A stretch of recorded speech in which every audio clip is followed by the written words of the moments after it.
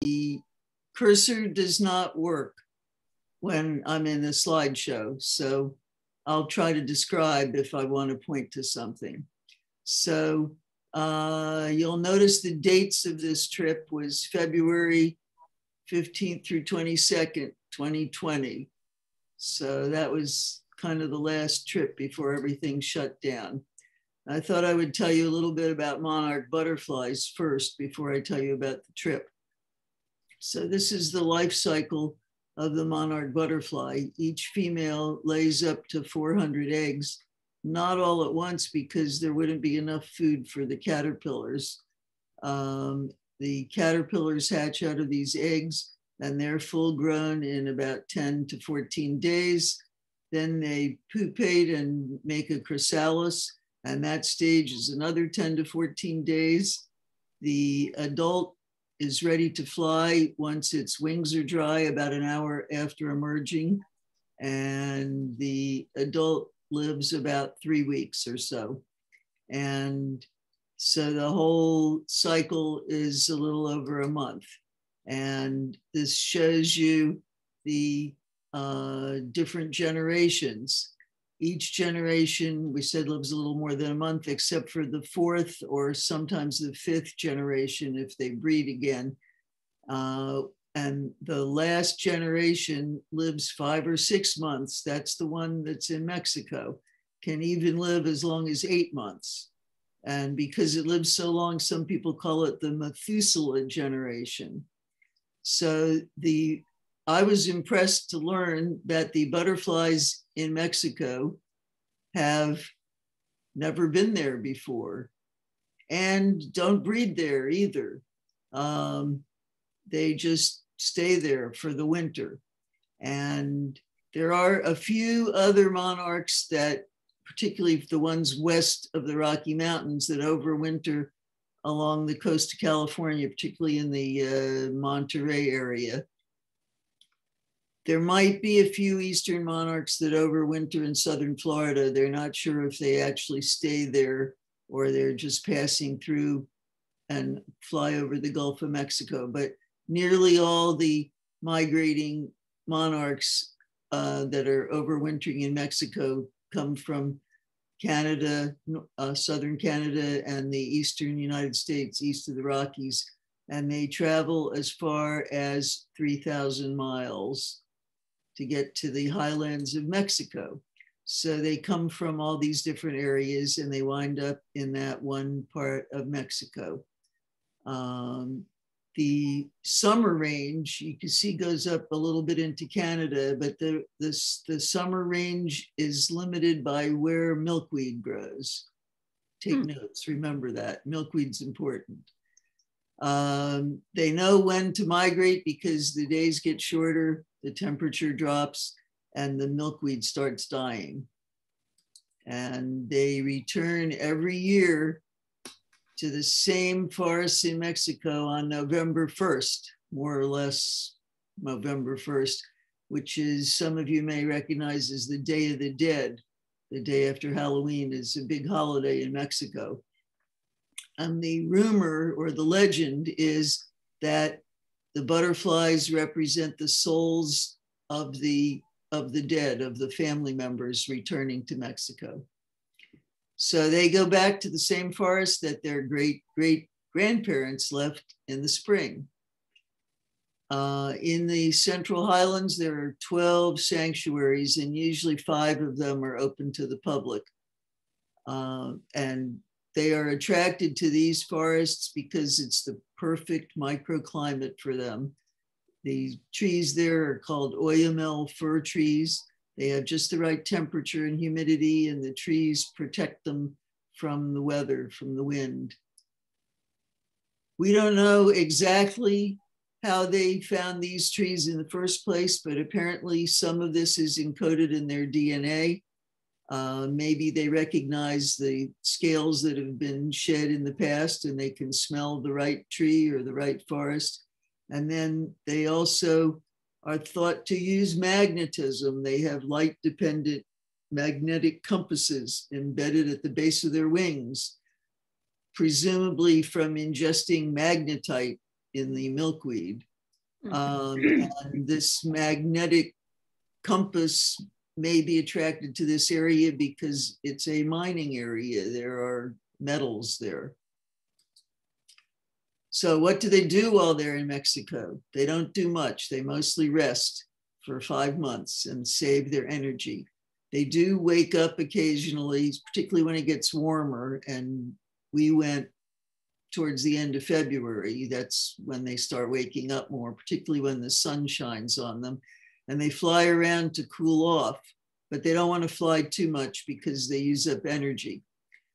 And they do look for water, occasionally nectar, but most of them don't eat. And then just before they leave, or just after they leave, March or April is when they breed. The number varies from year to year, and they measure by the area that's covered by these trees. They can estimate how many million colonies there are by how many acres or hectares. Hectares about 2.5 acres. So you can see that generally the number is going down. And the winter I was there was 2019 to 20, which is the next to last one on there, and it's lower this winter. So people want to know, well, are they endangered? Officially, they are not endangered, even though the numbers are trending down. Now, the ones on the West Coast are really endangered, but not officially. This year, they counted only about 2,000, where they used to have millions. The reason they're not officially endangered is because you have to apply to get on the endangered list or the threatened list. And they are on the list of being considered, but there are other species that are more endangered. So they're due to look at this list again in 2024. They are threatened in Mexico by illegal logging and climate change. Most of the illegal logging has stopped because the locals have learned that ecotourism pays better. There are still drug cartels active in the area occasionally. They want the land, they want the trees, but usually they only take out one tree at a time, which is still bad because it leaves holes. So as far as climate change, they can go higher, but at some point they're going to run out of trees if they go much higher. Actually, my trip 2 weeks before we left, they sent out a notice that we could cancel the trip if we wanted to. Now, you might say, oh, well, that was because of COVID. No, this is before COVID. There were 2 murders in the sanctuaries. One was an ecologist and one was a guide. And nobody knew who murdered them. But I think they eventually decided it was some sort of personal matter and not drug related, although that's what they told us. Anyway, some people that were supposed to be on my trip did cancel, but we said, they say it's safe, we'll go.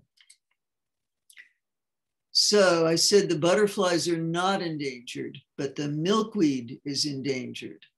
And the milkweed leaves are the only food source for the caterpillars. So no milkweed, no caterpillars, no butterflies. The milkweed plants are disappearing because of herbicides used mostly by big farms. And then in addition, insecticides and pesticides will kill the butterflies and the caterpillars. So what can you do? What can anybody do? Don't use pesticides, insecticides, or herbicides. And this is one more reason to buy organic. And then the other thing you can do is plant milkweed, especially milkweed that's native to the area, because that's what the caterpillars in this area like.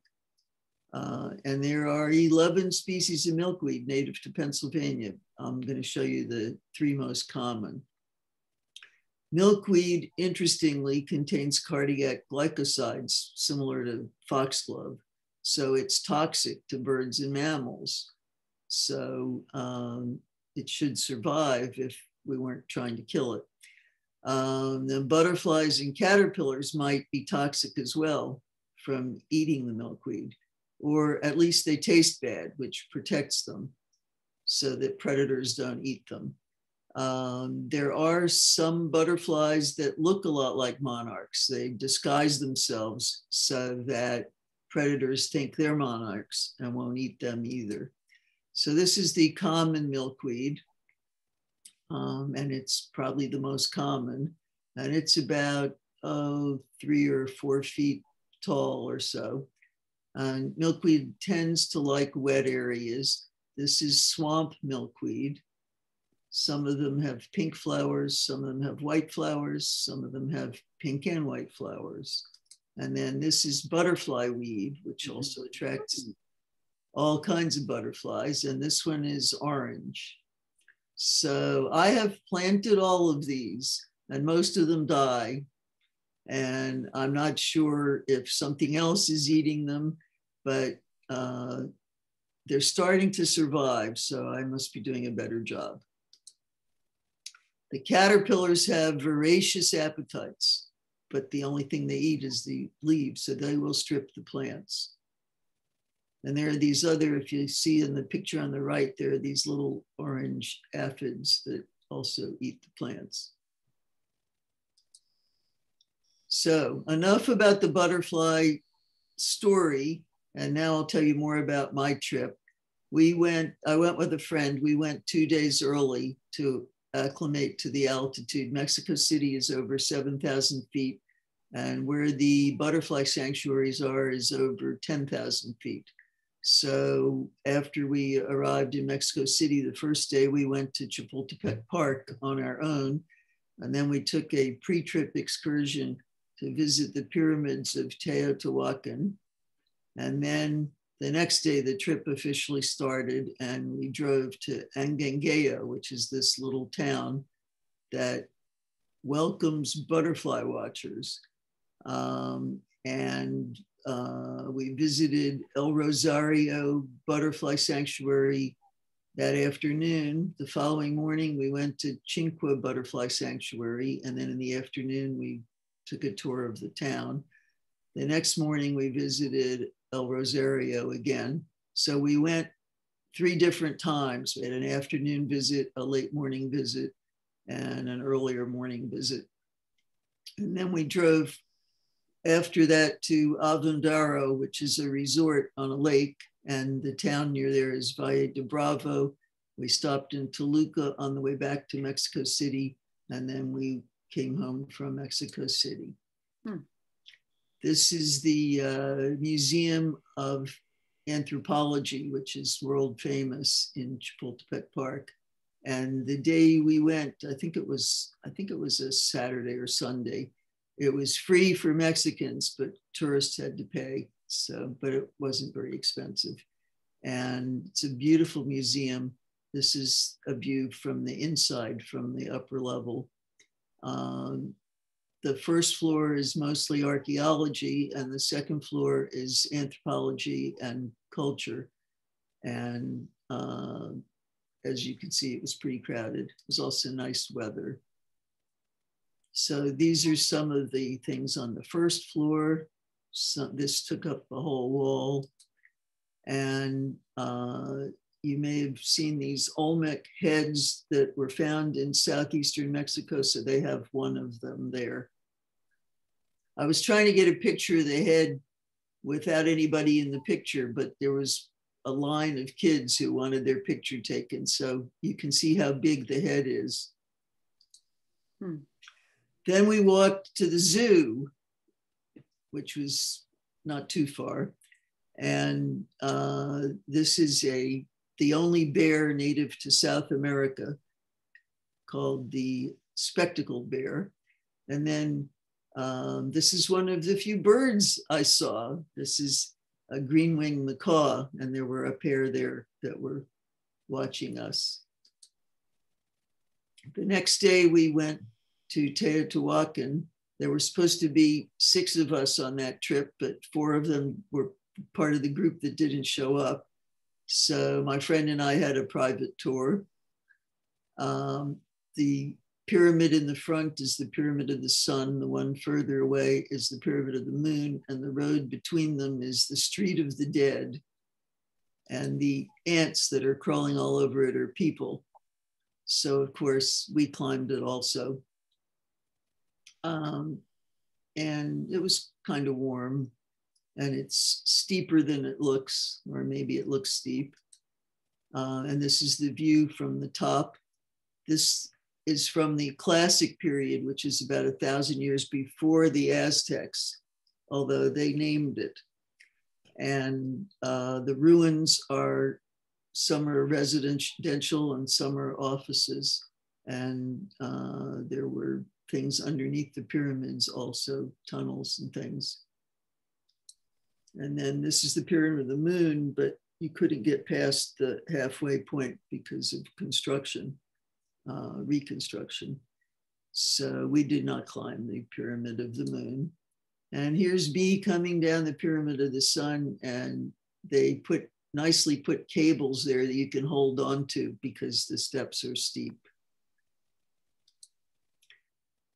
Halfway about between, there's a area called the patio of the pillars that has been reconstructed, and you can see that the stones are different colors. So some of them are the original and some are replacement stones.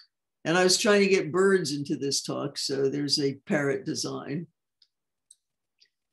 And then that night we had an orientation dinner, and this shows the route. So if you look on the right, that's our hotel, the Camino Real Polanco, where actually I stayed 48 years before, I think, or thereabouts, 1971, when my husband and I went to Mexico City.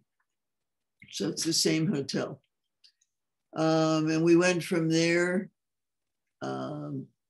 mostly west and a little bit north to Angangueo. And the map at the bottom shows more or less where the mountains are in Mexico.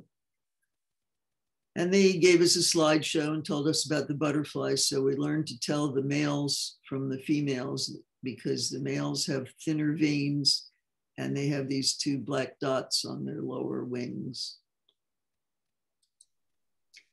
So how to get there, we checked into our motel in Angangueo, which I think was about a 3 or 4 hour drive from Mexico City.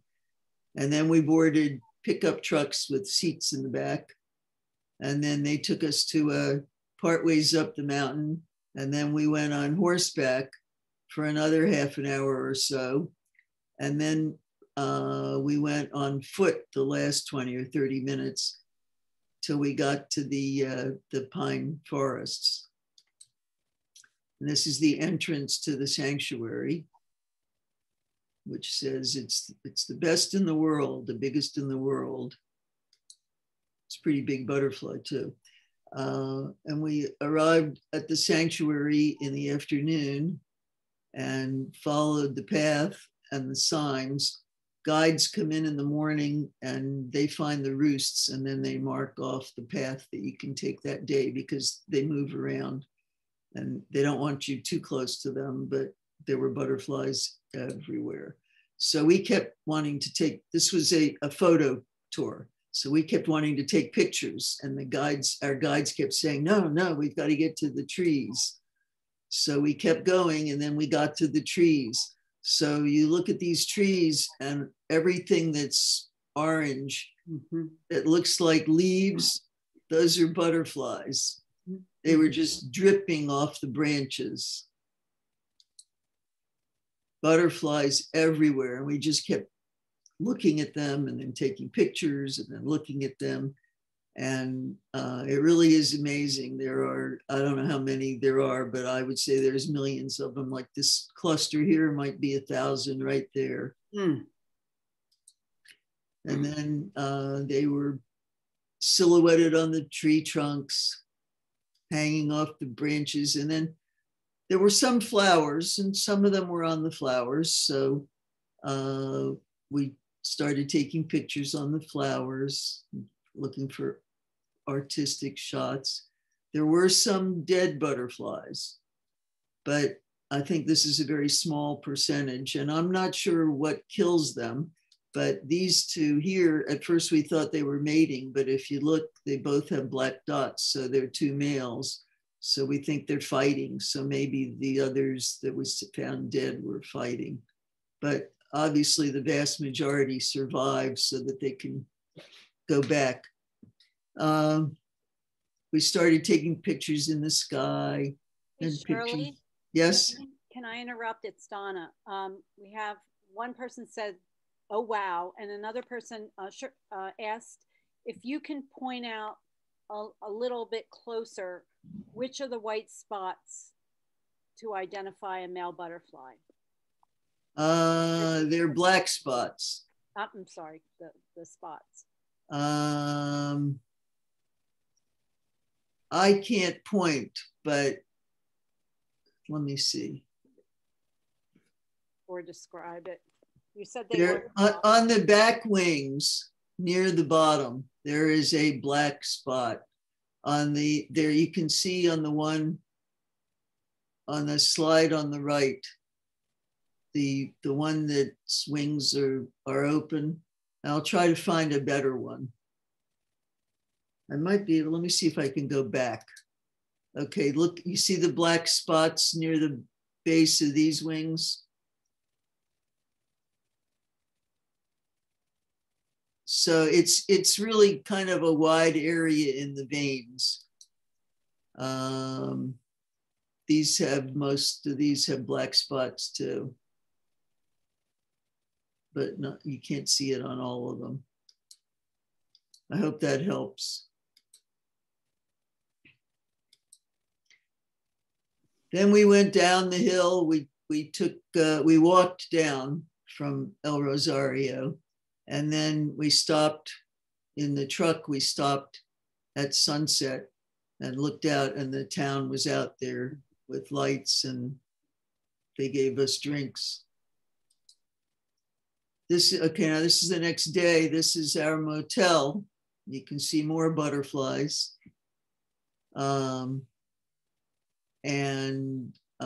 It's also on a hill, so you can see it's hilly. And the towel on the bed was shaped like a butterfly. The next day we went to a different sanctuary. This is Sierra Cinque, and there were some signs and maps, and it shows the general area of where the sanctuaries are. So El Rosario is about 3/4 of the way up, and Sierra Cinque is the one at the top. We did not go to the others. I think they're probably all similar. Sierra Cinque is steeper, so we rode horses both up and down. And you could say, oh, I don't ride horses. Well, they helped us get on the horse. I needed lots of help. And then we didn't have to do anything except stay on the horse. Each horse had its own caballero, which is a cowboy, leading the horse. And in fact, some of them helped carry stuff for us too. So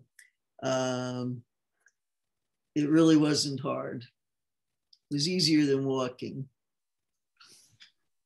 I don't see any black spots on these butterflies. So I don't know if you can compare to the difference. Anyway, these butterflies, so remember this was a photo trip. So we practiced taking pictures of them flying and landing and on the flowers and in the sky and on the trees.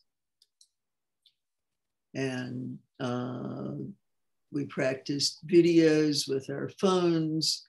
We practiced slow-mo, and there's going to be a movie later, so you'll see some of that. And then here I am on the far left, coming back.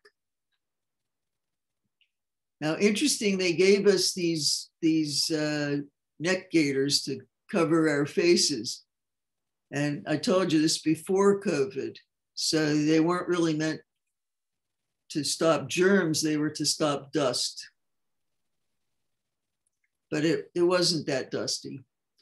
On the way back to town, we stopped to see the axolotl, which sounds like some mythical creature, but it's actually an endangered salamander. But I've never seen a salamander that was 10 inches long. So they're like some sort of prehistoric salamander. Then we went to the town and we walked around the town, which is very colorful. And you can see butterflies on the, not real butterflies, big butterflies on the telephone poles. And this was a mining town. And there were disasters, there were collapses, and then the town fell on hard times. And then people knew the butterflies were there, but somebody, quote, discovered them. And they decided, oh, tourists would come for this. So for 5 or 6 months out of the year, butterflies dominate the economy. And then the rest of the year, if you want to work, you have to leave town, pretty much. There were some 2 pretty churches. And then there's a mural in the middle of town that the group I went with was Natural Habitat Adventures. And they helped restore this mural. And the picture in the middle, the guy painting the butterflies is the guy who painted the mural. That's a self-portrait. And there are 13 butterflies there because he had 13 children. So they represent his children. And on the left, you see the mine in the mural. And on the right, they're celebrating butterflies. Mm-hmm.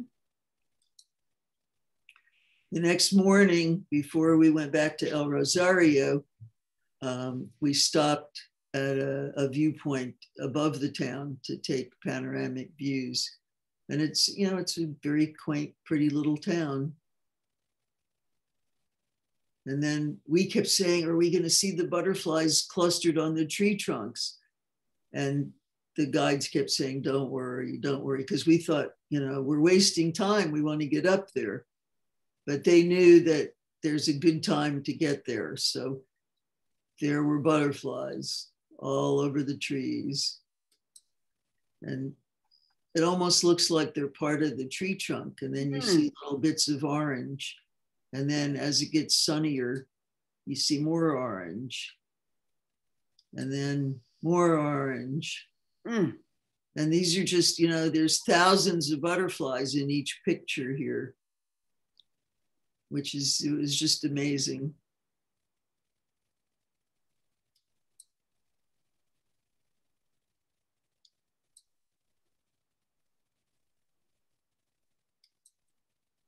And, you know, more and more butterflies. And then while we were watching the butterflies, somebody said, no, let's go this way now. So there's that one in the middle there. See the black dots on the back wings? Mm-hmm. So you can tell, and there's a couple others. So that's a good view of a male. And the ones without the black dots, the veins are slightly wider. Mm-hmm. And those are the females. Mm-hmm. Hey, Shirley, it's Donna. Can I ask you a question? Uh-huh. So the butterflies that are apparently colorless, is that a reflection or is that no, like that's outside of their wings? That's the underside of their wings. They're sort of grayish or tan. So that's the bottom of their wings when their wings are closed. Okay, thanks. So we moved down the hill a little bit where there was some water and there were butterflies fluttering around and looking for water in the dirt. And there was a river of butterflies. It wasn't very wet, but they found water. Unfortunately, some of them drowned.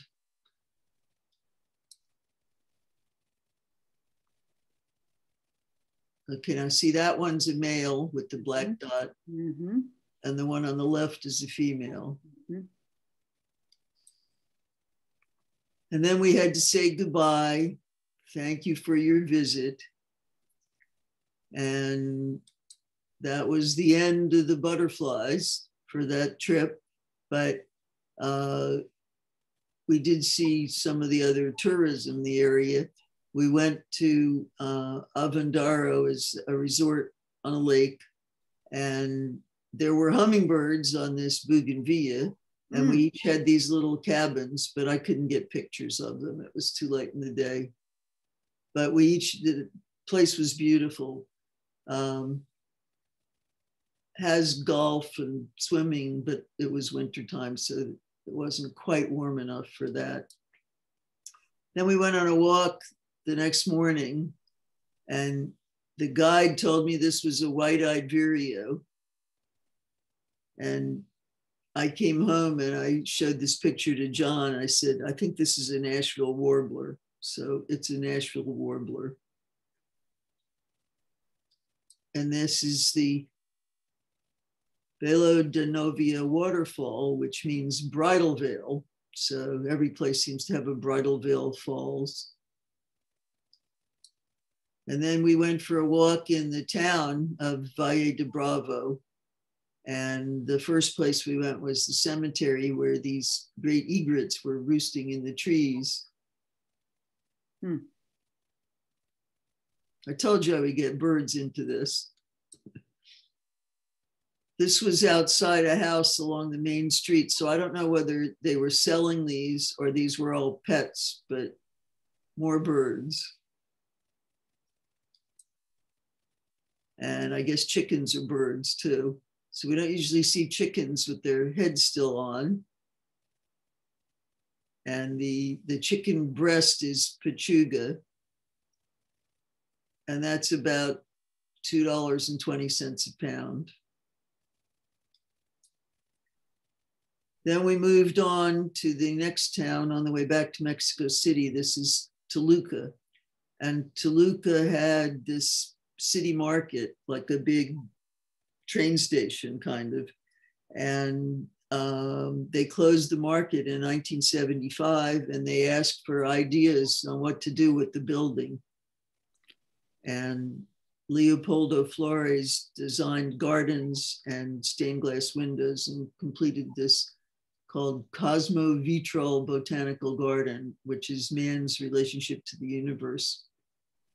So there's 71 of these stained glass windows going around the building, which I think you'll see more in the movie. So then we went back to Mexico City. We stopped in the suburbs for dinner, complete with a mariachi band. And then we went back to our hotel and off to the airport. And we saw newspaper articles, and all the personnel, the TSA and the ticket takers and all, were wearing masks, but no one else was. So that was our warning. Okay, stay tuned for the movie. Hopefully I can figure out how this will work.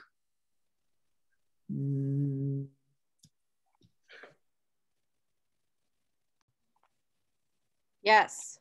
Okay. All right, now it will play, and I'll stop talking.